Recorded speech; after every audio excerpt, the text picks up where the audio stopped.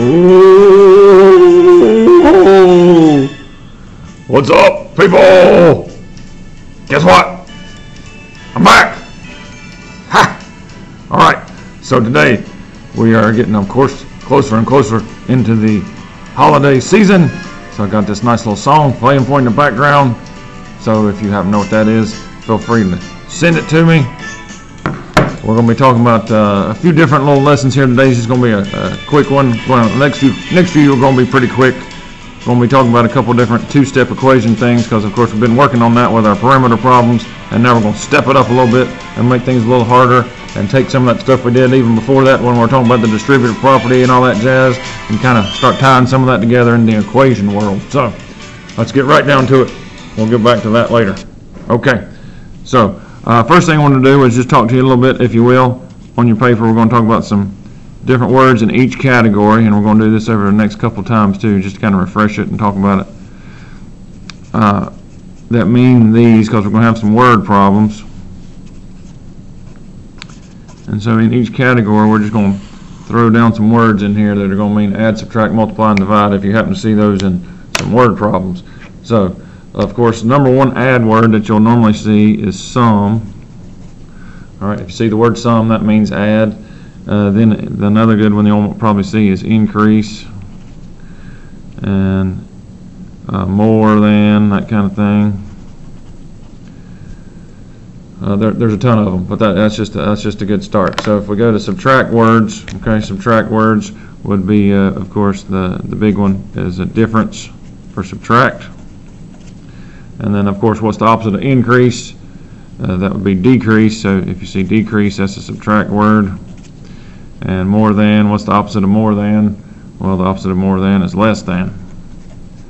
Hey, anybody notice them two colors I'm writing with? Hey, I got the red and green going on. All right. Ho, ho, ho, ho, ho, ho. All right. Over here on multiply words. So sum's a big add word, difference, big subtract word. Multiply is normally product. Hope you know that. The product of so and so would mean multiply. Of course, you know times and things like that. But I would say if you see the word double or triple, something like that, double means, of course, times 2. Triple would mean times 3, that kind of stuff. And let's take it over there to some divide words. All right, so if we got sum for add, difference for subtract, products multiply, the big divide word normally is quotient. So we got that, how much something each is, or per. Now per is a tough word, okay? Normally it means divide, but sometimes you could put it over here on the multiply side too.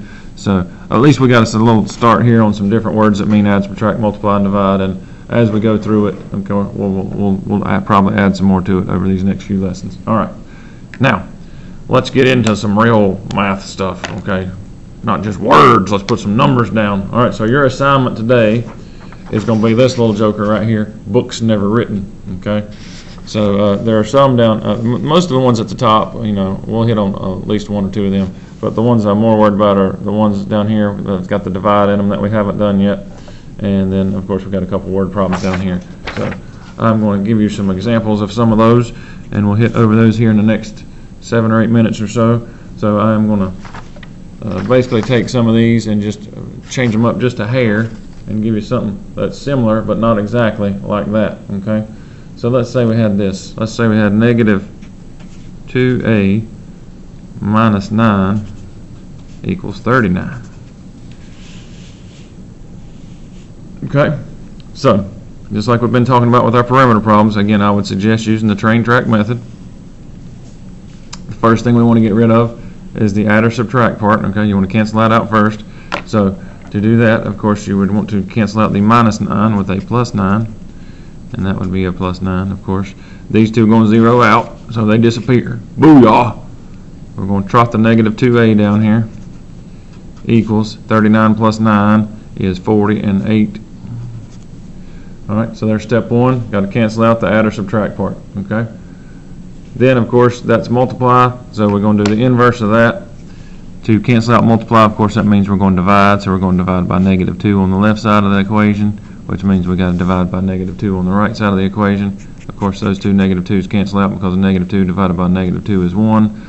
48 divided by negative 2. Now again, that's a positive divided by negative, and a positive divided by a negative is going to give me a negative. How much negative is it going to give me? Well, that would be negative 20 and 4. Okay, negative 24 for that one. I think y'all probably pretty good with that. I'm feeling like y'all should have a pretty good hold on that. So let's go down to one like some of these that you haven't done yet. Okay, that are the ones that look like this. Okay, like down here in this little section. All right, so let's say we've got one like this. How about k over 15 minus 20 equals negative 17. Okay, so this has got a little bit different look to it. We haven't done anything like this quite yet, so this is, this is the new one. So again, train track method. Okay, I want to get rid of the minus 20, so to cancel out the minus 20, I'm going to do plus 20 on both sides. So over here, the negative 20 and the positive 20 cancel out to make a zero pair. Negative 17 plus 20. Okay, again, those are different signs. So when you got different signs, you really subtract that. So really, that problem is 20 minus 17, which is going to give you positive 3. Sorry. And then you just trot the k divided by 15 down here. All right, so pay attention. Hey, wake up!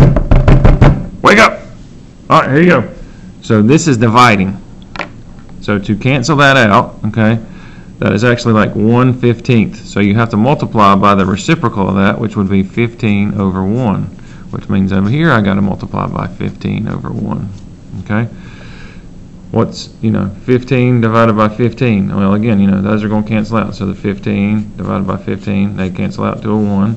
Over here, what's 3 times 15? Well, that's going to give me k equals 45.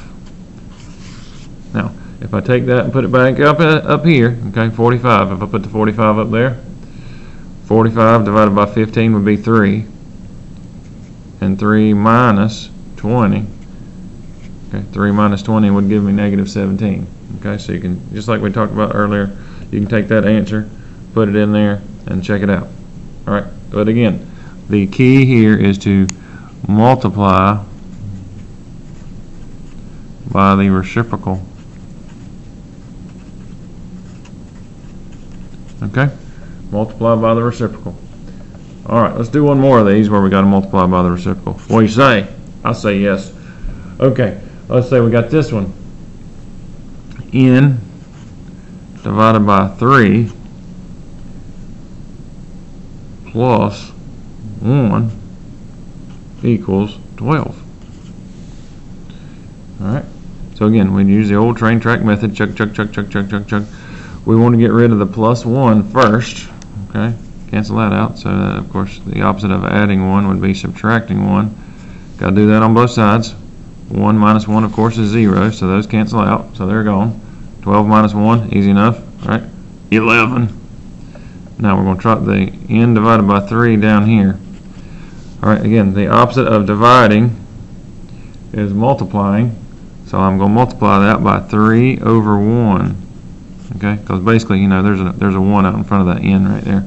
So you just take and use the reciprocal. So take that 1/3, multiply by the reciprocal, which would be 3 over 1, which means over here I got to multiply by 3 over 1. These, of course, cancel out. 3 divided by 3 is 1, so that just cancels out to a 1. So now I've got n equals, what's 11 times 3? 33. If you want to check it, you take the 33 and you write it right there. 33 divided by 3 is 11, and 11 plus 1 is 12. Okay, 11 plus 1 equals 12, and you got it right. All right, before I do any more, I have today's riddle of the day. If you've made it to this point, you've been with me for 9 minutes, thank you very much. All right, here's your riddle for some extra credit today. So, holiday riddles coming up here over the next few. Today's is, what does Santa suffer from when he gets stuck in a chimney? What does Santa suffer from when he gets stuck in a chimney? All right, it's a condition. All right, it's a condition he suffers from. So if you know what Santa suffers from when he gets stuck in a chimney, send me that condition. You can also send me the name of the song from earlier if you want to do that. Hey, and again, I just want to say thank you guys for watching. Appreciate that. All right, let's continue on.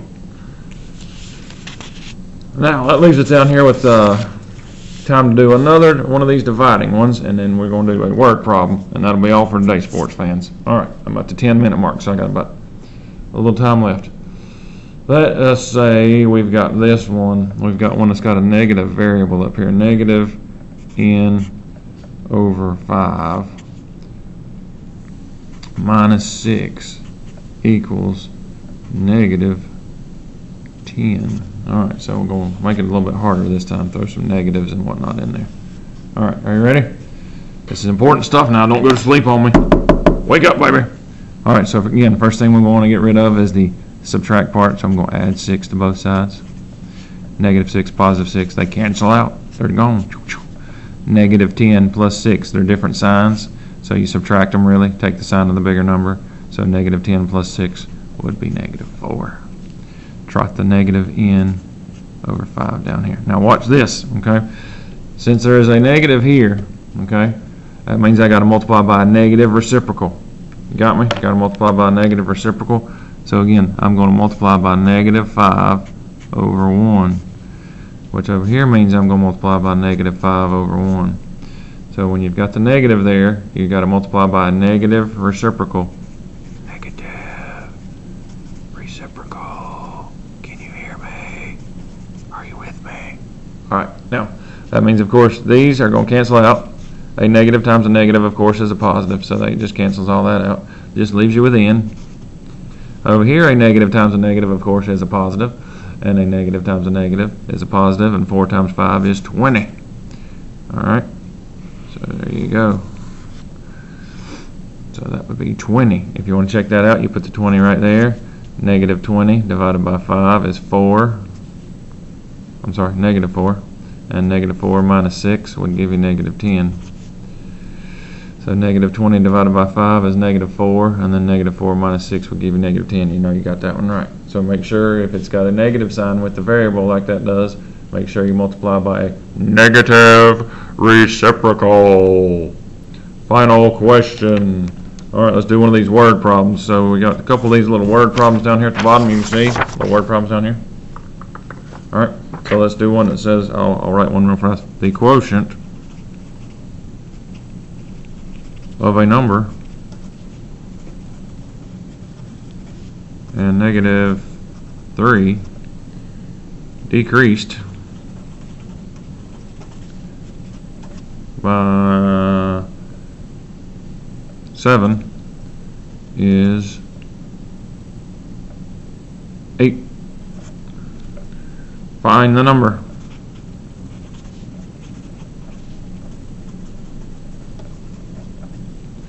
Alright, now hopefully you can see all that now. The quotient of a number and negative 3 decreased by 7 is 8. Find the number. Alright, so let's go through and see what we got here. So quotient, if we go back to what we had earlier, okay, quotient is a divide word, okay, so I'm going to put a little divide sign for that. And decreased, if I look at that, decrease is a subtract word, okay, so I'm going to put a little subtract sign for that. Now let's write this a little two-step equation and solve it. You ready? So the quotient of a number in 3, or the quotient of a number in negative 3 would be written like this: n divided by negative 3, okay? So just write it like a fraction, just like you see in some of these other problems. Decreased by 7, that means subtract 7, is 8, that means equals 8. Okay, so wherever you see the is part, that's the equals. So the quotient of a number in negative 3, just write it like a fraction. Decreased by 7 is minus 7, is 8, means equals 8. Alright, let's put some train tracks on this bad boy. Alright, so we got a minus 7 there. That means we need to add 7 to both sides. Those are going to cancel out. 8 plus 7, of course, easy enough. 15. Then just bring this down here. I got n divided by negative 3. So that means I got to multiply by the reciprocal of that. Okay, the reciprocal of that would be negative 3 over 1. And over here, that means I've got to multiply by negative 3 over 1. What happens to those negative 3's right there? They're going to cancel out. Okay, so negative 3 divided by negative 3 is 1, leaving me with just n, which is what I want. I want my variable by itself. 15 times negative 3 would be negative 45, because a positive times a negative equals a negative. Alright, Hope that helps you out. I'm right on time. Good luck with it today. We're going to be working on this a couple days. Make sure you got all your little words written down. Okay, make sure you got all your little words. Know which ones they mean. If we see some more and some of these other questions, we'll just add them to the list. So make sure you got a good list going there. Hope you have a great day. If you got any questions, email me. If you know some answers for some extra credit, email me. You know how to do it. Until next time, ciao.